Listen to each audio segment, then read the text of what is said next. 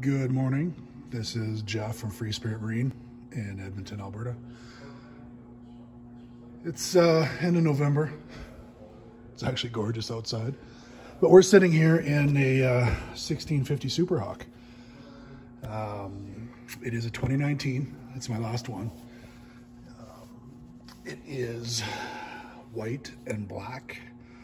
So white top, black sides, white bottom.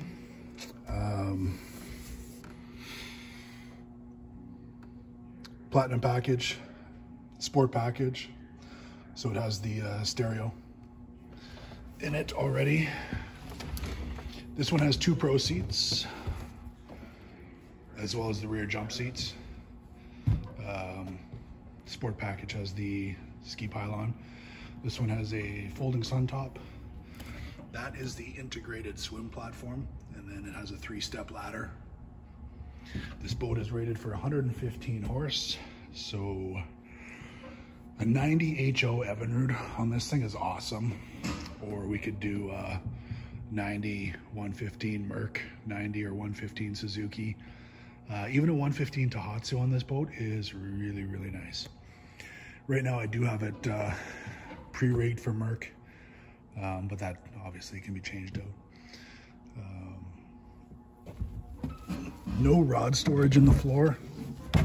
We just have a, our trolley motor battery storage. The rod storage on this boat would be along the gunnels, there and there. Big difference between the Fishhawk and the Superhawk. Obviously, the Fishhawk in here has a big rod locker, where the Superhawk is your conversion bow.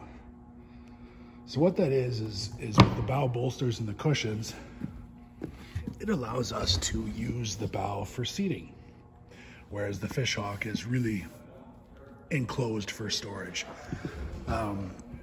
If you're not using the bow for seating, obviously, we're going to get rid of the cushions, like so, and like so. And we're going to use this insert, like so. There. That's our conversion bow. So now we put our seat here. We've got a full size bow casting deck. So that's a big difference between the Fishhawk and the Superhawk, is that's a Fishhawk bow. It's enclosed with a big rod locker, whereas the Superhawk kind of gives you a little bit of versatility. Storage, storage, storage. Live well, right there.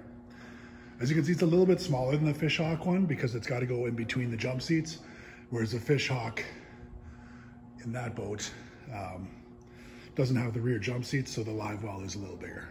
But that's your 1650 Superhawk. Platinum package gives you the stainless flip-up cleats, the nice steering wheel, and obviously the Platinum Edition graphics on the side of the boat, which I will show you now.